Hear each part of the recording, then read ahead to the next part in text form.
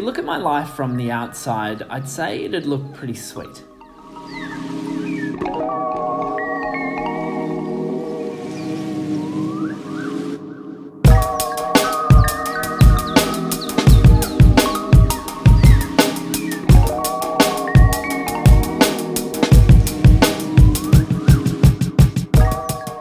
And it is, don't get me wrong, but my life of working from home, surfing when I want, running successful businesses and making films for a living didn't start off all that easy.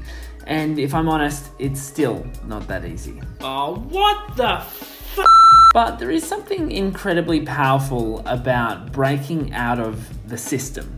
The whole world, I think, is not very conducive to individual freedom financially, socially, biologically, neurologically. So taking charge of how you spend your time on a day-to-day basis in that strange field of what we would call work is, I think, the first step in taking back your independence from those who would try to keep it from you. Now, this is not a conspiracy video. Today, I just thought I'd share my business situation and, more importantly, some actionable tips to help you quit your day job and to start doing something you love. Oh, and of course, if you love your day job, don't worry, this video just might be a little interesting clip for you to watch. And if you're new here, make sure you subscribe to the channel now and follow me on Instagram at Kale's Broccoli.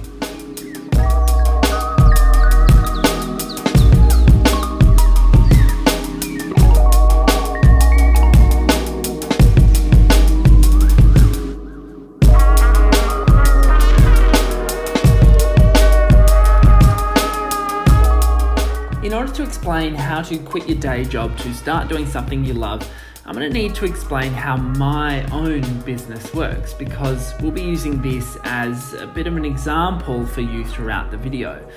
Now, I've never shared this information before, so I don't know, feel privileged or something. My company is called Brock Creative Media. Within Brock Creative Media, we have 4 staff, including myself, and a few subsidiary businesses. One is Kale Brock. This is kind of my personal brand, if you will, although I hate referring to it that way. This includes the 3 books that I've written, the film that I've made, and the ones I'm currently making, the consulting that I do, the online courses that I have, the events, the affiliate marketing, the speaking gigs, etc, etc. This probably makes up 70% of Brock Creative Media from a revenue perspective. Another business is Nice Life, the gut health store. This is an online store that I started early on in my career, and it's been kicking goals ever since, especially when we started working exclusively with some established US brands as their distributor here in Australia. This online store is like Gut Health Central and is completely run by one of my staff in a different state. It probably makes up 20% of my business. The last part of the business is the surfing channel I started when I was fresh out of my baby-faced TV days. Yeah, don't show that picture ever again. We originally filmed this big surfing tutorial production with the plan of selling it to shops to help them sell surfboards.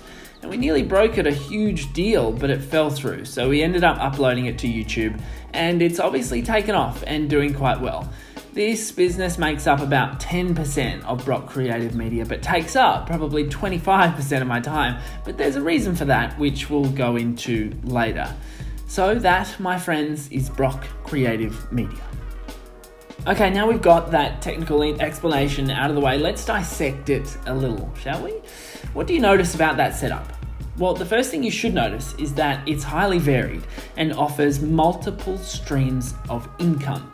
This is our first step in being able to quit our day job, the ability to replace the income that we're planning on giving up. It's important to point out that there are some exceptions to this rule of multiple revenue streams, right? Someone out there made it big with one idea or business, and that was their financial titan for the rest of their life. Facebook, da-da-da-da-da. I get it, but if you study the wealthy, you'll find that multiple revenue streams are a constant factor in their success. Tom Corley wrote a book called Rich Habits, and in it he studied 233 self-made millionaires, finding that 65% had 3 streams of income, 45% had 4 streams of income, and 29% have 5 or more streams of income. Richard Branson is another successful entrepreneur who recommends having multiple revenue streams. Most of us only have one revenue stream, our 9-to-5 job, right? It's probably one of the most insecure ways to be, financially speaking, because if something goes wrong, you lose your job, for instance, you're stuck, you've got no money coming in at all. So it's the same with your upcoming side hustles. Don't put all your eggs in the one basket. Think about different business ideas in different markets, which you can capitalize on. For me, it was creating Nice Life, the gut health store, originally as a side income whilst I was working at a network television station and planning to make an exit. Then I started doing freelance production work, speaking gigs, acting work, and then we started How to Rip, the surfing YouTube channel I spoke about. And all of a sudden, I had 3 separate businesses on the go.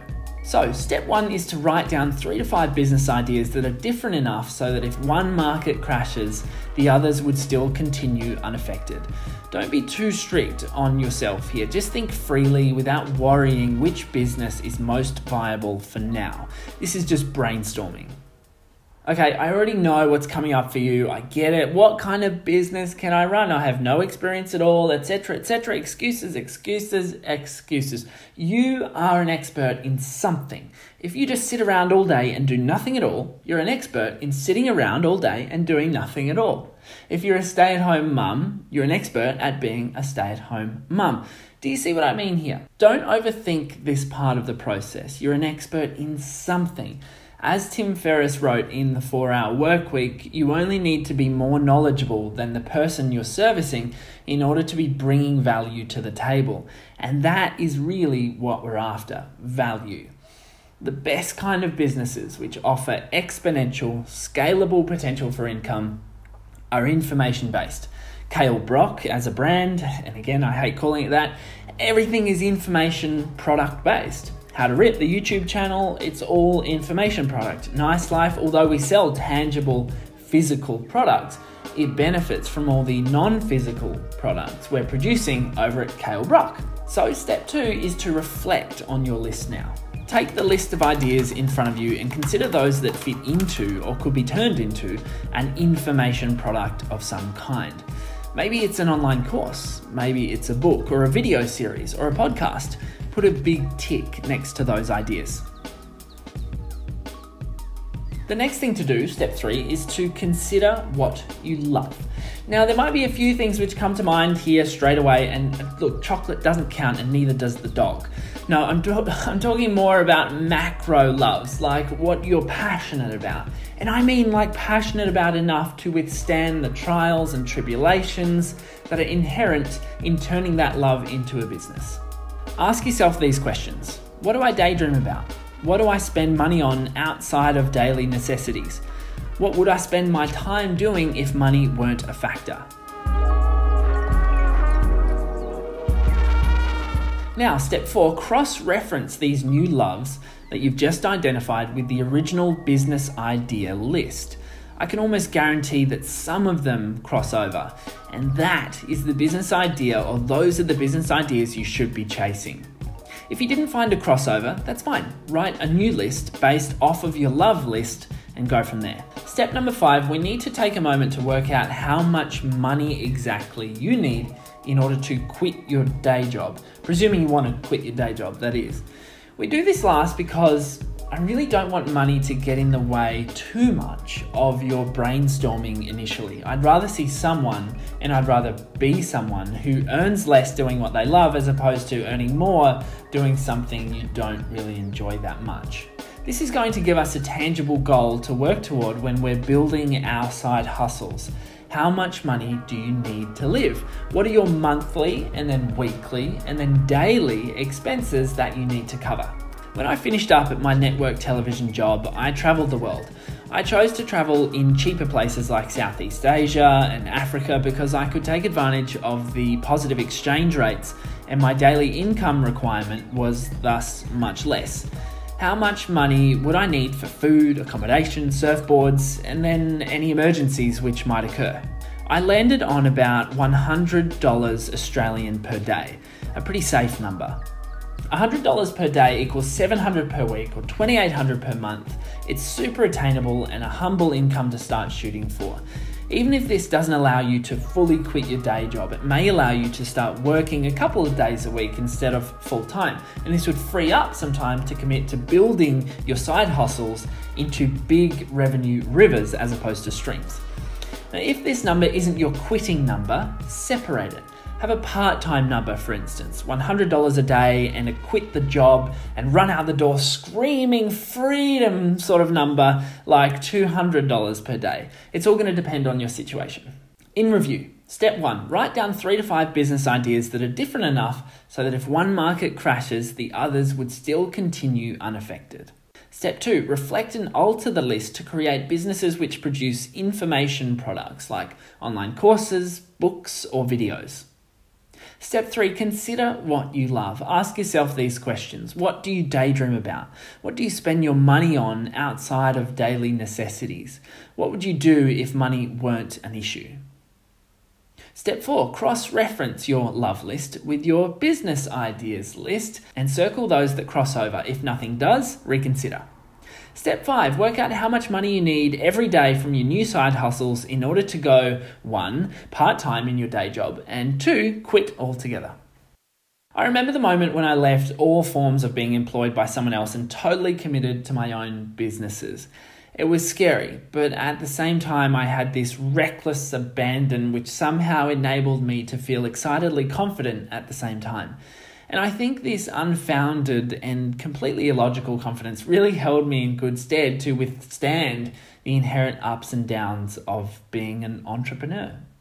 Nowadays, I feel like I'm living my dream, but at the same time, I'm blissfully dissatisfied with my current situation, and I want more growth still. And that's maybe the most interesting part of this whole journey of mine, that regardless of how far you've come, there's always room to grow and move forward as a person. And that may be the most poignant part of running your own business. These challenges and opportunities for growth aren't that hard to come by. They're plentiful. This video was brought to you by Video Marketing Mastery. It's my online course all about producing your own video marketing content for your business, your product, or whatever it is you want to turn into your side hustle. The link is in the description below, or you can head to kalebrock.com for more info. Don't forget to subscribe to the channel, follow me on Instagram @kalesbroccoli, and I'll see you soon.